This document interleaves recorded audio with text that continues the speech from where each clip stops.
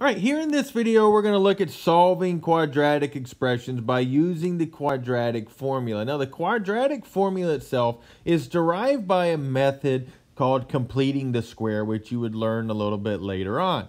Now, if I have a quadratic expression written in standard form where it starts off ax squared plus bx plus c, and then the other side is equal to 0. So one side is equal to 0, and then it's written in the order starting with x squared, then x to the 1 power, then a number.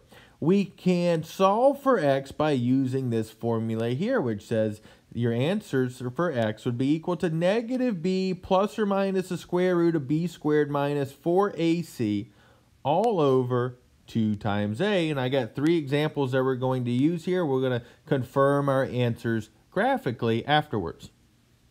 Okay, so look here at this first problem. We got negative r squared minus 12r plus 45 is equal to 0. Now, since I have one side equal to 0, I can solve for r by using the quadratic formula. I just got to identify what a, b, and c are. Well, a is the number, is the coefficient of the squared term. So in this case, negative 1 is a. B is the coefficient of the variable raised to the 1 power, so in this case b is going to be negative 12, and c is the constant that adds or subtracts onto the end, so c in this case is 45. All I need to do is plug in for a, b, and c into my quadratic formula.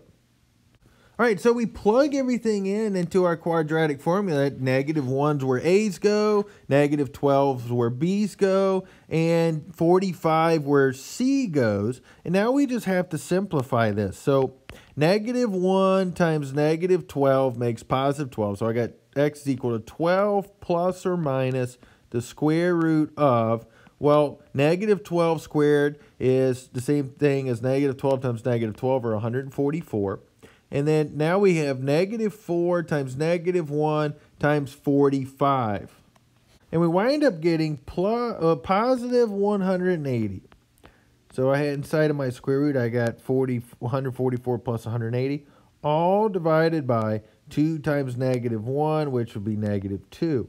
Well, that's going to equal 12 plus or minus the square root of, well, 144 plus 180 is going to give me 324 inside of that square root, all divided by negative 2.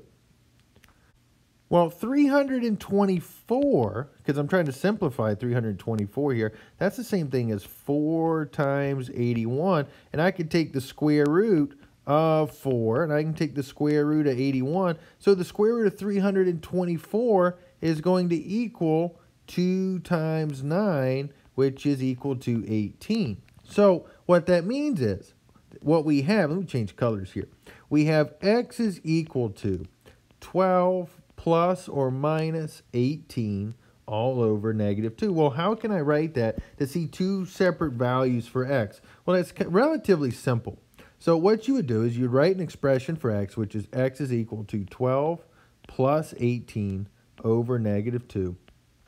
And then I would write an expression for x that had the minus. X equal to 12 minus 18 over negative 2. And I would just solve those for x. So this first one we would have, so 12 plus 18 is 30, divided by negative 2 is negative 15.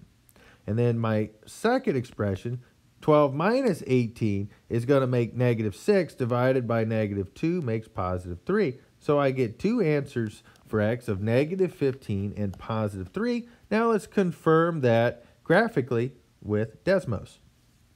All right, so I graphed my problem in here. I'm just using x instead of r's, and we're looking, our answers here are going to be where the graph crosses the x-axis. We got one x-intercept at negative 15 and the other one at 3. Same 2 answers that we got by using the quadratic formula.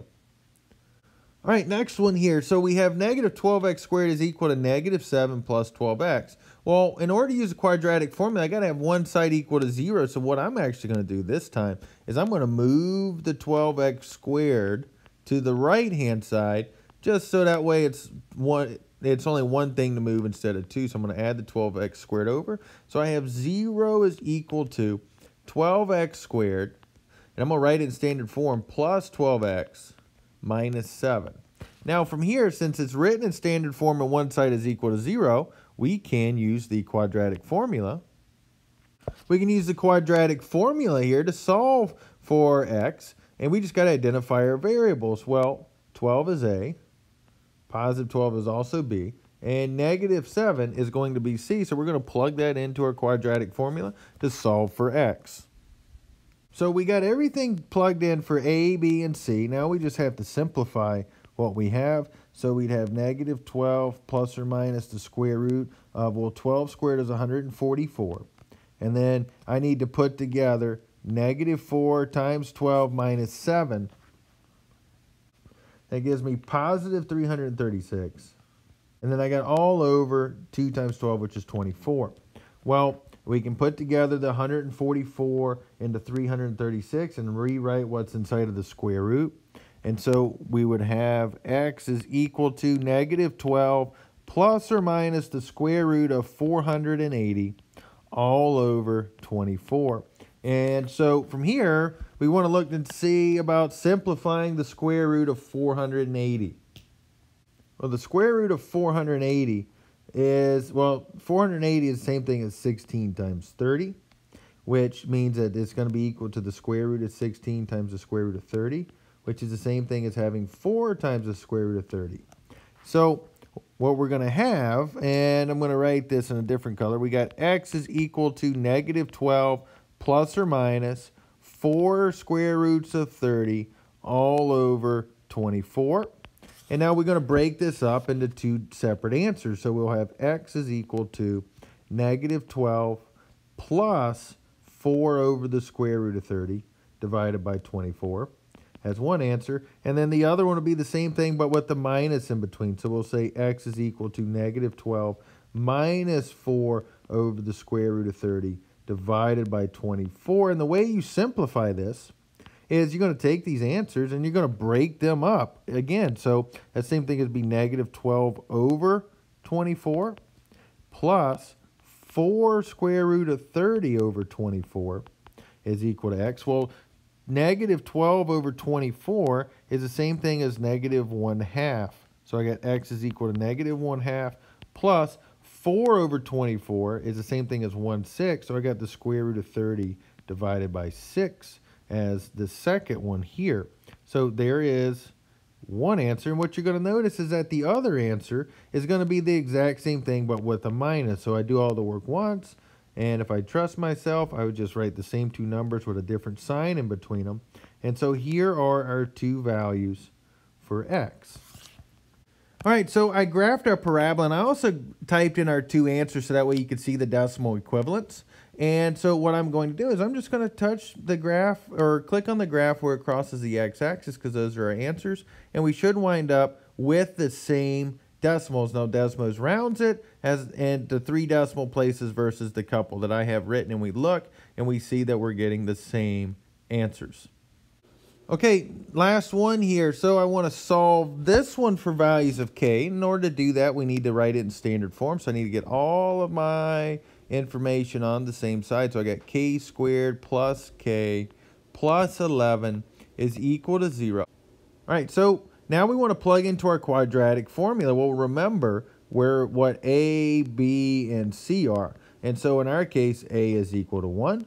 B is equal to 1, and C is equal to positive 11. And we're going to plug all of that in to our quadratic formula to get values for x. So x would equal negative b, so negative 1 plus or minus the square root of 1 squared minus 4 times 1 times 11, all over 2 times 1. And well, we're going to go through and simplify this. So this gives us x is equal to negative 1 plus or minus the square root. We got 1 squared is 1, minus 4 times 1 times 11 makes 44, all over 2. Now we go through and start trying to simplify the square root, and we have negative 1 plus or minus the square root. Well, 1 minus 44 makes negative 43, all over 2. And now we look and we say, oh, wait a minute, got a problem. I'm taking the square root of a value that's less than 0. That cannot happen and produce real number answers. So we're going to write no real solutions. And then we're going to go look at what happens with our graph when this is the case. So I type in our graph after we got everything on the same side, and we look and notice how the graph doesn't cross the x-axis.